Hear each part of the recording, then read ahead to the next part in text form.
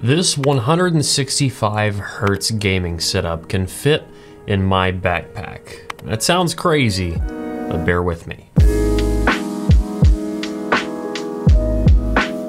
Some of you probably already know the answer, but the performance specs may still surprise you. So this is my desktop setup. I have right here 165 Hz monitor, my Keychron Q3, a vertical mouse that I sometimes change out with a G502, and a handful of other things that help complete the setup. But then there's the actual computer itself, which I'm going to talk about in just a second after a word from today's sponsor, Govee. You might have noticed the awesome lights behind my monitor on the desk. That is part of Govee's new gaming light kit. A camera mounts on top of the monitor, it looks down at the monitor, takes the colors from that, and extends the picture onto the wall behind your gaming setup. This adds a whole new level of immersion to my gaming experience, and it has a ton of features on top of that. You can set different scenes, it's compatible with Google and Alexa, and you can even make it react to your music or sounds in the room. The kit has 2 light poles and a light strip that attaches to the backside of your monitor. All that connects up to the camera, and you can even customize it with an app. They can be programmed to 16 million colors, including all the different individual LED light segments. There's animated presets for them, and you can also set them to different tones of daylight. I'm actually using Govee lights right now on this set. So a big thank you to Govee for helping to sponsor the channel. If you want to check their stuff out, this gaming light kit is really cool. It's at a link available in the video description below. Seriously, check it out, it's sick. Now, the computer. Don't click away, don't click away. It's a laptop I bolted to the bottom of my desk. Now, I have been a desktop performance enthusiast for years. I've tried a number of the current gen GPUs, 3080s, 3060s, 6800 XT, and I have been doing this for a long time. I mean, the first computer I built was out of Packard Bell parts. I remember building a machine when Crysis first came out, trying to get those extra frames. And then I remember when the 460 Ti came out and everyone was like, wow, this is insane, it can't get better than this. It did get better than that. And I actually switched off of my desktop to this machine for gaming. There's a few reasons why. This laptop costs less than $1,000. It has a 30 series GPU in it that is actually adequately cooled. You know what, let's get into the specifics of it. I'm tired of being vague. This machine has an i5-11260H. It has 16 gigs of RAM and it has an RTX 3050 Ti. Now, I know that's not a 3070, that's not a 3080, but it is plenty enough to get the job done, especially when you're gaming at 1080p. On my desktop, I'm using that with a 1080p 165 Hz monitor, and it does great. Games like Apex Legends, I have absolutely no problems hitting very high frame rates. And other games like Destiny, well, I found that having those extra frames really does matter. For a while, I tried playing on a 60 Hz machine, and it was good, but I was not hitting my shots nearly as often. Which is crazy, because I grew up playing on like 30 Hz machines, or actually often less than that. But being able to go from 60 Hz up to 144 Hz or 165 Hz,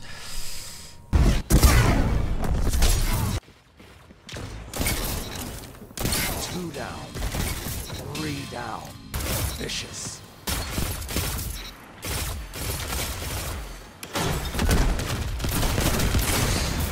And as a desktop setup, that does great. This fits right up under the desk, it keeps itself plenty cool the whole time, and there's battery settings built in so I can keep the battery at exactly 60%, which if you know anything about batteries, you know that would be good for my overall battery's longevity. It's also nice because if the power goes out, my computer does have a built-in battery backup. It's not like things are all just gonna... I have time to slide out my laptop, open it, save my game. Now, this machine itself has a built-in 17.3-inch screen that is 144 Hz at 1080p. It's got a full-size number pad and some pretty big air vents on the bottom. Not only that, the screws are all pretty easy to access because this machine, I got it for $800. And it didn't come with 16 gigs of RAM, it came with 8 gigs of RAM. But being a machine that's just thick enough and just easy enough to open, I bought a cheap kit of RAM online, I bought an extra SSD, and I upgraded both. Now this machine has an extra 2 terabytes of storage just for games, and that extra stick of RAM gets me up to 16 gigs. And with all that together, the computer was still less than $1,000. Okay, hold up. There are some things that this video is missing. I'm using this because my 3D printer is running. So like any laptop, this one does get hot under extreme loads, but to actually get it to thermal throttle, I really did have to put it under extreme loads. So let's talk about that. I could get this CPU to 100 degrees Celsius, but to do so, I would have to run IDA 64, completely slamming the CPU to 100% and the iGPU to 100%, and run Furmark at the same time.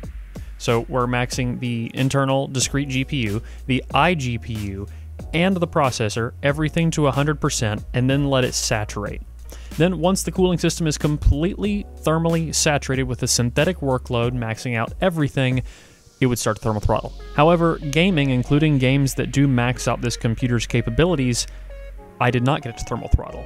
I do hit the limit of the single core performance of the i5 in this computer, but I still think it's a pretty good pairing for the 3050 Ti inside of it, and I still got pretty great frames. If I get into something that is really insane, really crazy, I might drop down into 90, but usually it's well over 100. Now, among adding both a RAM and an SSD into this machine, I also added in, gotta read the label here, Gelid GC Extreme. This was at the recommendation of JDM Watt. He has a website I'll put right here. And that actually brought my temps down even farther. Now, see, if I'm playing games, the CPU in this gets to be in the mid 70 degrees, and so does the GPU, and if you ask me, that's not bad for a laptop. But I was able to drop that another 7 degrees because I found out, hey, the stock application was not that good. Specifically on the CPU, it was actually only covering about 2/3 of the CPU when smushed out.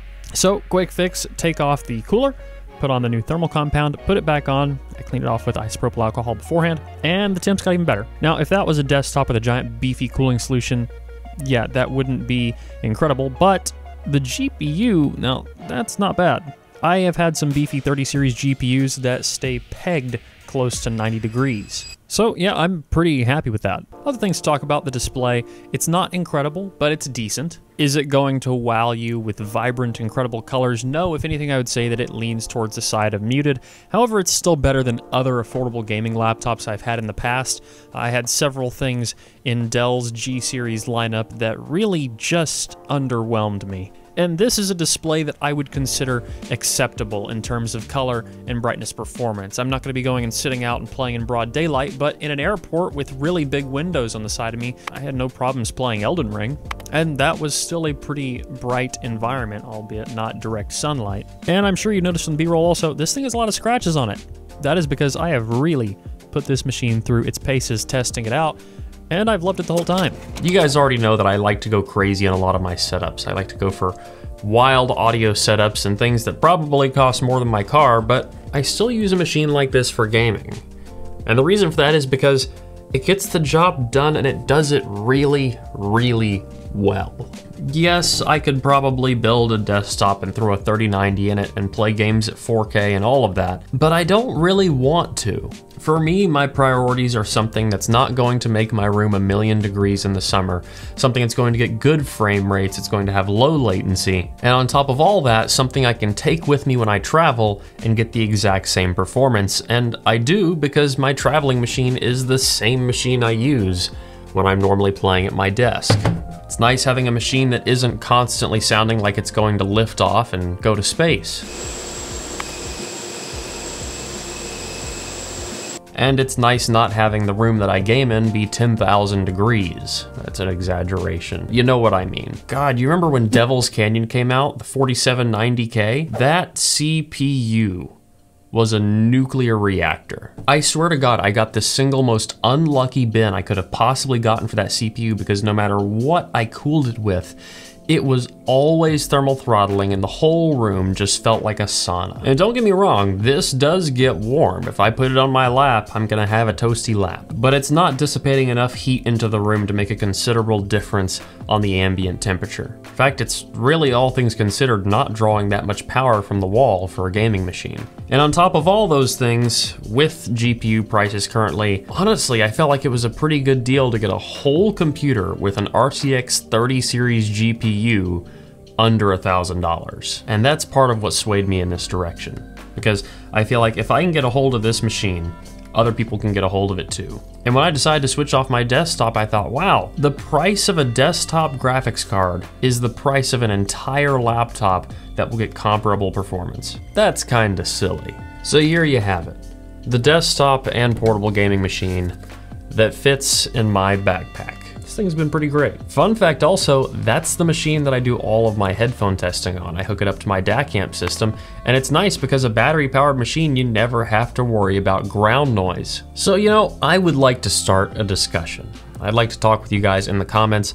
Let me know what you think about this whole thing. Do you need to go for maximum performance? Do I need a 3090, all that? How much do those things matter to you, or is it more just about frame rates in the gaming experience? Because I'm not knocking anybody who wants to play games at 4K. I did that for a while, and it was pretty fun, but I realized over time that doesn't matter to me as much as just getting a good frame rate and having consistent performance both at home and on the go. What matters to you? What do you look for in a gaming setup, and what would you like to see me talk about in the future? Because I think that an overall setup tour is due. By the way, if you want to check out this machine or my peripherals, they will all be linked in the video description with the exception of my audio gear. That is going to get a video by itself. And I think that is going to wrap up today's video. One more time, I want to thank today's channel sponsor, Govee, and their gaming light kit. It genuinely is really cool. I've really enjoyed using it, and it's definitely going to continue to be a part of my setup. If you want to check it out, once again, it is at a link in the video description below. That is going to wrap up today's video. Guys, if you liked it, please leave a like down below, a comment letting me know what you want to see in the future. If you want to get active in the community, help support the channel, you can get in my Telegram chat. It's linked at Patreon in the video description. And as always, don't forget to stick around, subscribe for more videos like this. Until the next one. Peace.